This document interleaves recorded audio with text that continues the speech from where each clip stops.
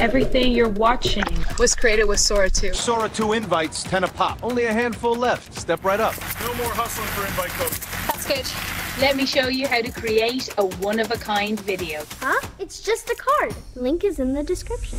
Alright, so once you click the link, you're going to land on VEED's Sora 2 page. Now, using it, it's very simple. Just type in your scene idea in as much detail as possible. You want to describe the who, the what, the where, and the when. And remember, the more detail you add, the more cinematic and realistic your video will be. You can even include dialogue here if you would like your characters to speak in the video. Next up, we're going to choose our aspect ratio, and then you can click the sparkle icon. So here, we've got a choice to make. Do we want Sora 2 or Sora 2 Pro?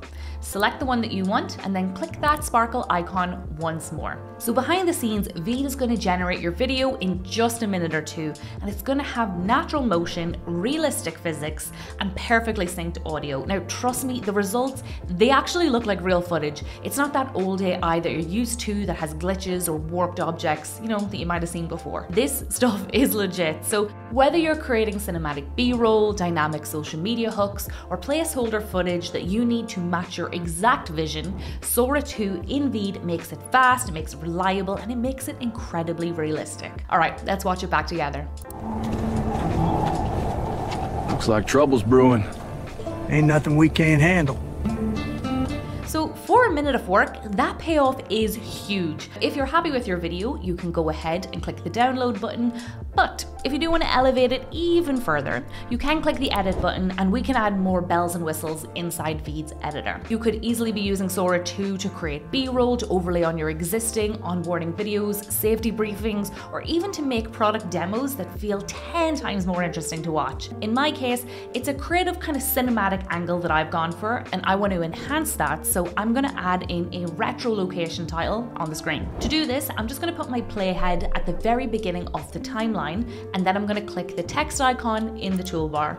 So now I can choose from any of the templates that you see here, or I can click title and I can customize my own, which is what I'm going to do. I'll just type in my text and then I can customize it by changing the font, the size, the color, the style, and even the animation. Then I can decide how long I'd like that title to stay on screen by adjusting it on the timeline.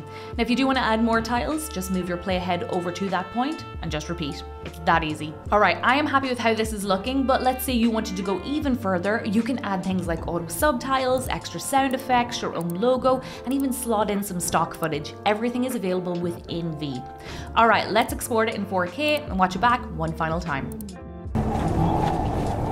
Looks like trouble's brewing. Ain't nothing we can't handle.